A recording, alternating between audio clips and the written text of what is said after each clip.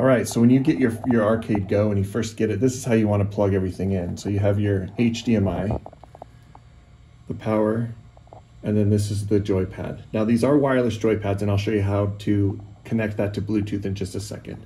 But when you first get it, this is how you want to hook it up. So that's the power button right there, and you'll go ahead and just press the power button, and it'll then load up.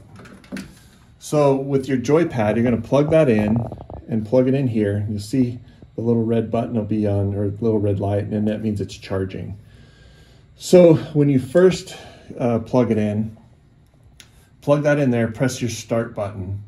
Now go down here to Bluetooth controller and Bluetooth settings, and then you're going to push your B button, and then you're going to go down here to pair Bluetooth pads automatically. Now on the back of the joypad, there's a little switch that has little letters. It's kind of hard to see, but if you look, you'll see them. You want to make sure you get that switch on the D. So then what you'll do is you'll pair Bluetooth pads automatically, press your B button. Now see up in the top corner there, it's searching for devices. So unplug your joypad, and then on the back there's a little button right here, and you just hold that for a second, and when you hold that, you'll see these lights will start to toggle like that. So the Arcade Go is now scanning for this Bluetooth controller, and when it finds it, you'll feel it rattle, and then you can see here 8-bit Pro 2 connected. So now this joypad is connected. So now you can see here I can go ahead and control stuff without the cord. You can then go ahead and unplug this. You don't need this again. Next time you power up your Arcade Go, pick up a controller, push your start button to turn it on, and it'll automatically detect it and sync it up. If you have more than one controller, doesn't matter which one you pick up. The first one that's turned on will be player 1. And so then you can go ahead and toggle through your games. There's little instructions on the bottom to search. So if you want to search for a game, you push that button, brings up this search field. You can type in whatever you'd like to search and find it. Your A is your back button.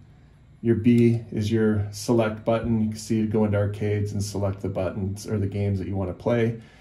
If you want to go ahead and play it, you push your B button, and what it's going to do is it's going to pop up the save state manager. So if you have a saved game, it'll show you the saved game there, and oftentimes there'll be a little screenshot. If you want to start a new game, you just go ahead and start the new game there. And when you're inside of a game, let's see, we'll just go here to,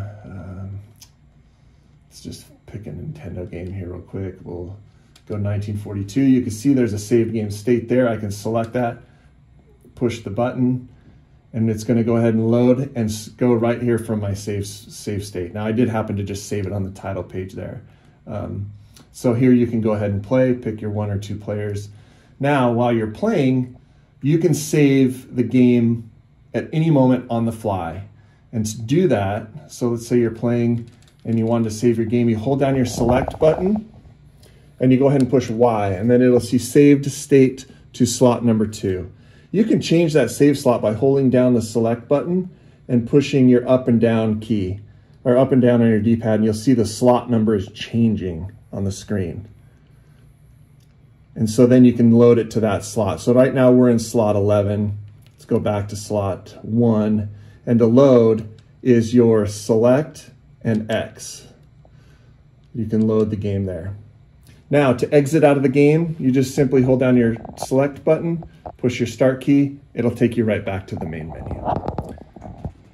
One more last little feature, if you go here and press your start button and you go to game settings, you can go ahead here and you can put your retro achievement settings in.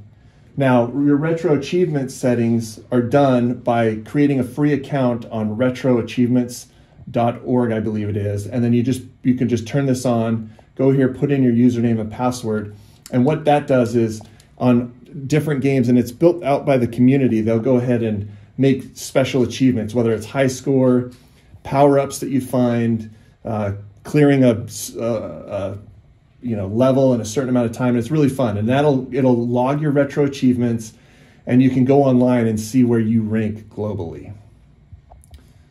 If you have any questions, go ahead and send us an email. You can email frontdesk@americangearcompany.com and we'll answer all the questions you have.